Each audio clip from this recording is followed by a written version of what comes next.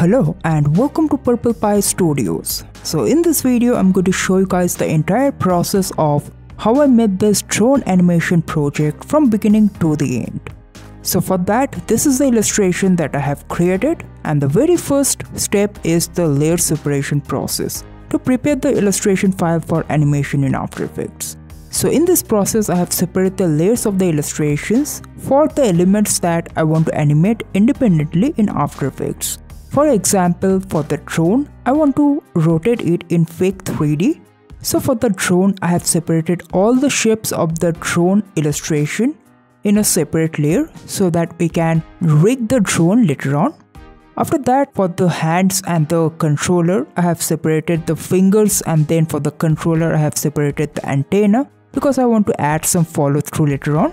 And other than that, for the background illustration, I have separated each of the elements such as windmills, bushes and the trees, even the clouds in a separate layer. And with this, the illustration file is ready for animation in After Effects. Now let's jump into After Effects and check out the animation process. So first I imported the illustration file in After Effects and then made the folder structure in the project panel to properly organize this project, so that I can easily edit this project later on if required, or reuse some of the animation of this project in my future animation projects. Then I pre-comped the layers that belongs to the same object, such as for the drone, then for the controller and the hands, and also for the background elements such as windmill, bushes, trees and then mountains. So once the After Effects project setup is done, then I immediately moved on with the drone rigging. So rigging of this drone is almost the 95% work of the drone animation here. So for the drone, I first animated the propeller. So I added 2 sets of rotation keyframes and added loop expression so that it continues to rotate throughout the timeline. And after that, I converted the propeller composition in a 3D layer and then adjusted the y-axis of the rotation to properly fit with the perspective of the drone. So then I morphed all the shape layers of this drone. So I added 2 sets of keyframes, one for the angled top view and one for the exact side view of the drone. So I started with the top portion of the drone, then for the drone body, after that the cameras. So for all of these shape layers, I added 2 sets of keyframes, one for the top or the angle top view and the exact side view, and then linked these keyframes with tweak connectors. So I have added a 1D slider and then linked all of these keyframes with this slider so that we can control the rotation of the drone with this controller.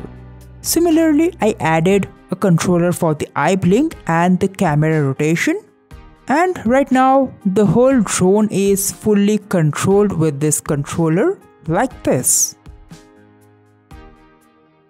And after that, I animated the drone. So for the animation part, I simply added some position keyframes, some rotation keyframes on the drone composition, and then also added some scale keyframes to animate it in perspective. And after that, I simply animated the slider controller to control the rotation of the drone in Fake 3D.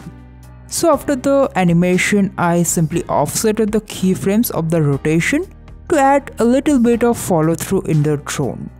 And here is how the final animation of the drone looks like. So then I started animating the hand with the controller. For the hand, I animated the fingers. So for the fingers, I simply animated the path property of the finger shape layer. For the joystick controller, I simply animated the shape path property in accordance with the thumb movement. I also added some position and rotation keyframe on the overall hand with the controller composition to add some extra movement for the hand. And other than that, I also added some movement on the antenna of the controller. For that, I simply added some rotation keyframes on all of these antennas and then offset the keyframes to add a little bit of follow through in these antennas. And this is how it turned out. and then I proceeded with the background animation. So for the windmill animation, I simply added some rotation keyframes in a loop. For the coconut leaves on the right side of the screen, I added some pin tools to distort the layer and then converted the pins to the bone layer with the help of the Tweak Bezier plugin. After that, I added rotation keyframes in a loop and then offset the keyframes of these bone layers, and this is how it looks. And I followed the similar process for the background trees. Okay, so this is how I animated this drone animation project. So that is it for this video. I hope you learned a few important tips and tricks to help you in your projects. So if you like the video, then make sure to hit the like button. If you have any doubt regarding the techniques, then make sure to comment down below. I would be happy to help you out. And if you're here for the first time, make sure to subscribe the channel and hit the bell notification bell to stay notified for all future updates. Until then, goodbye.